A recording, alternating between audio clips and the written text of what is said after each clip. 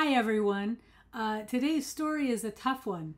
Wow, we've got two young women who are stranded in Cozumel after they got off the ship and they rented a scooter.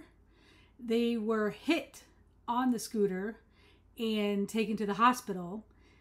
Well, unfortunately, they don't have travel insurance, and they also don't have passports because they traveled with their birth certificates, as I guess Americans are allowed to do.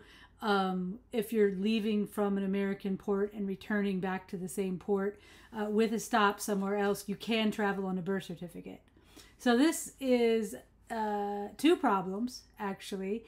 They're not being allowed to leave the hospital because they don't have insurance, and the hospital wants payment before they can leave. Also, if they do leave, they can't travel home because they don't have a passport. Now they're in Mexico without a passport.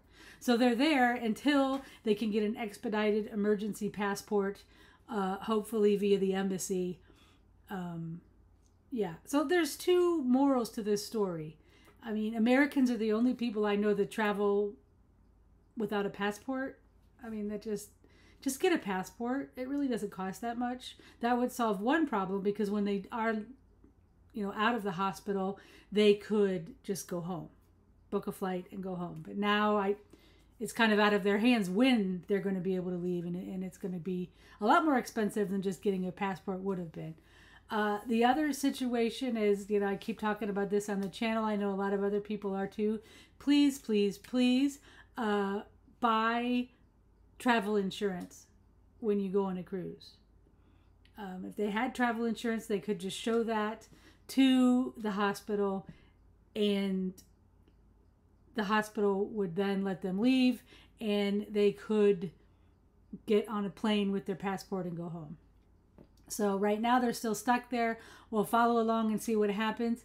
But please, this is one of the reasons you do need travel insurance and a passport when you cruise. Even though the cruise lines don't require a passport, it's strongly recommended, and this is why.